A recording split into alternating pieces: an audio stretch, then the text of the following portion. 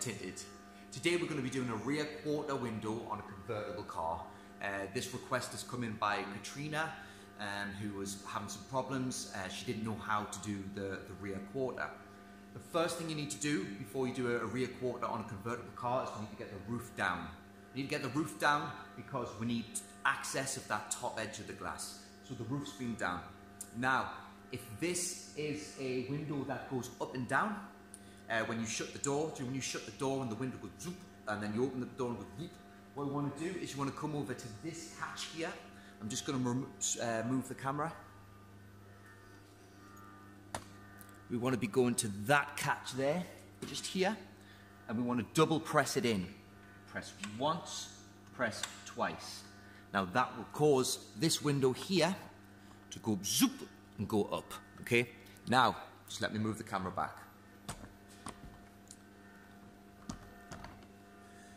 Now this window doesn't do that. It doesn't go up when you shut the door and down when you open it, but that's what you do when it does. The reason you do that is because you want to push that button in and trick the car into thinking that the door is closed. Because what normally happens is, you shut the door, it hits that button, the window goes up. So by pressing that button in, the car now thinks the door's shut, which has made the window popped up. But like I said, not on this one, because the window doesn't move when you shut. Here, and you're going to grab your window film, which I've cut off already. The factory edge has to be at the top and the bottom, so we can't have it that way. The liner has to be facing you, so the glue has to be facing you, okay? And we're going to put it on this window here. Now, our rubber strip there is straight, so we could just line that up straight to the bottom, which is great. But if it was curved, we're going to have to bring it down and cut it to the shape of the rubber. Let me just move the camera so I can show you. Right, you're not going to be able to see my ugly mug, but we'll probably do the rest from here now. Okay, so let's pretend that this rubber is a funny shape, which it isn't. You're going to put the tint over it. You're going to find that edge, stick your knife right in, and create the shape. Which, like I say, in this case was a complete waste of time because it already was straight. The first thing we're going to do after we've lined up that is we're going to cut our straight edge by digging our finger against the bar. Make sure the knife can't go anywhere. Give it a quick wiggle, check that it's in the correct position, and just slide it straight up. If the tint is coming away from the glass, we have to push the tint to the glass. We have to push it back in again to make sure it's flat. If the tint's coming away from the glass and you cut it, you'll cut it short. So we've made that shape, we tear away. What we do next is we push away from this bar now, about 2 millimeters. Great, 2 millimeters, fine. Now we're going to lock the tint. We're just going to card it here. Now I'm sure you know we haven't stuck anything yet, so all we're doing is pushing the water out underneath, which is going to cause the film to stay where it is, which is what we want it to do. We're going to get our knife, we're going to come above the edge. Our entrance to the tint is going to be above the edge of the glass. And then in one swift motion, we're going to drop onto the edge and come straight like that. Like so. If, like something like this, it's got a bit of a rounded corner, and you really need to get that one there, you can always try and finish it there, just by doing that. And then by that, we're going to get something like this. Now, what we need to do is we need to finish these edges. So this curve here, I can just pretty much just guess and just round it off and finish that bit there. This bit here, where the straight bit meets the bar, again, we can just correct it by just going straight up. I'm going to get a card here. Now I'm cutting on the glass. Normally you'd cut on a preparation board, a glass board for the workshop, but not in my case because this is just a very old car that we're just showing you just for the purpose of the video. And again, I'm just going to line my card up with that straight edge and just finish it off like that. Now I'm just going to cut a triangle off in the corner, a little small triangle off, Excuse me, make sure you've got a nice sharp blade.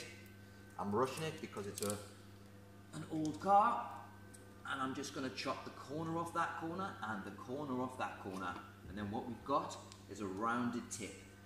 When our corners are rounded, instead of having an angle, now they're less likely to peel. We're going to spray the glass back up now because we're finished with our cut, and we're going to put the tint back on, but we're going to go a little bit away from this edge and we're going to slide it up. So we've got about an inch gap at the bottom here. Now let me show you why.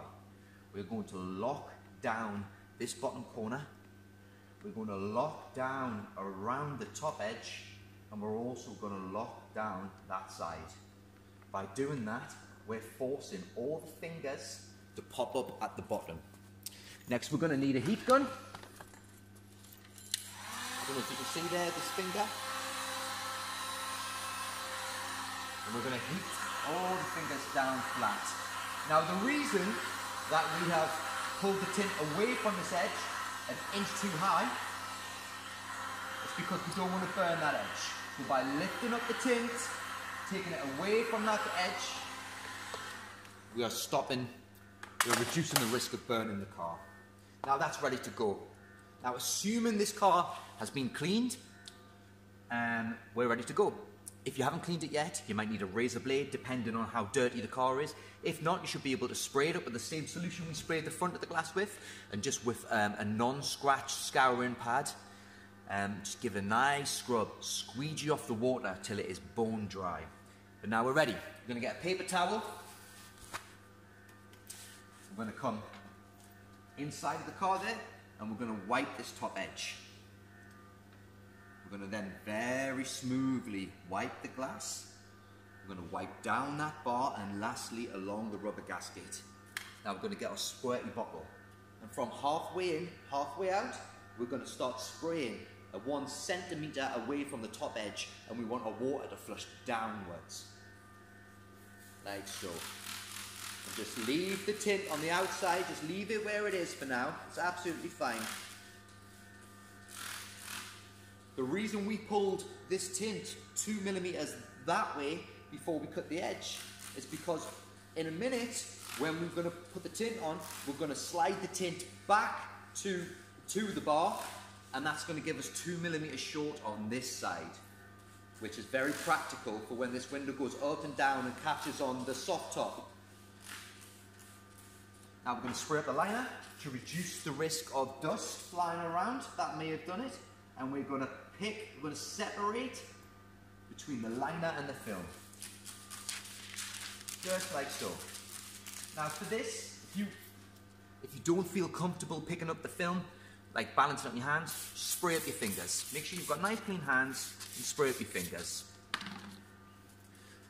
We're going to need a blue mac and a conqueror. Chuck them inside the car.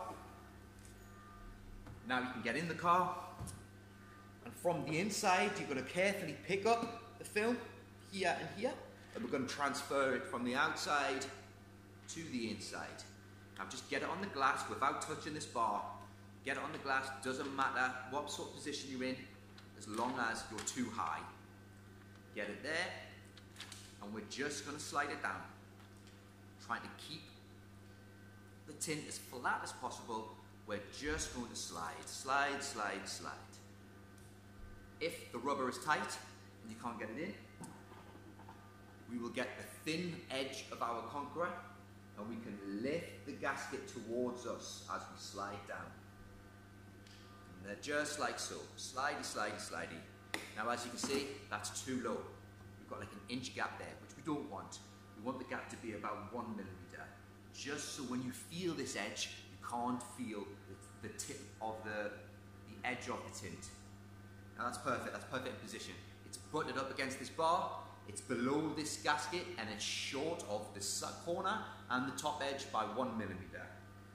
We're going to get our squeegee, very softly on the first squeegee, and give it 1 squeegee. Very, very gently. You can keep your other hand just touching the tint, so if it moves, you should be able to feel it, and you can push it back in the position that you wanted it to be in before it sticks. Just going to squeegee it out, just like so. we're going to get the conqueror again, and we're going to go down that bottom edge, and we're just going to swoop along. Just get the water out of that bottom edge. There we go. Now that's squeegee number 1. Normally you'd lubricate the inside of the film by spraying it again. We're just going to imagine I've done that, and we're going to go squeegee number 2. Starting in the center, going to the end. Starting in the center, overlapping squeegees. Center to the end, center to the end. Every time, with every squeegee, overlapping the previous one. Center, out, center, out, overlapping the previous squeegee. One more squeegee, final one. Spray it with water. I've left the water on the outside of the car for the purpose of the video. I'm not going to be getting it. But spray up the tint, and with a firm push, one last squeegee. Conquer one last time. Get underneath that gasket between the tint and the rubber and slide down. Now, get your paper towel, give it a quick wipe. Just make sure that there's no drips there that are going to drip down in the film. Wipe away. Come back on the outside of the car.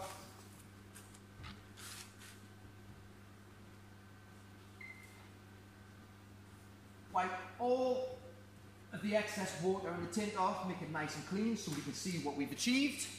Give it a good look. Check it's okay. And done.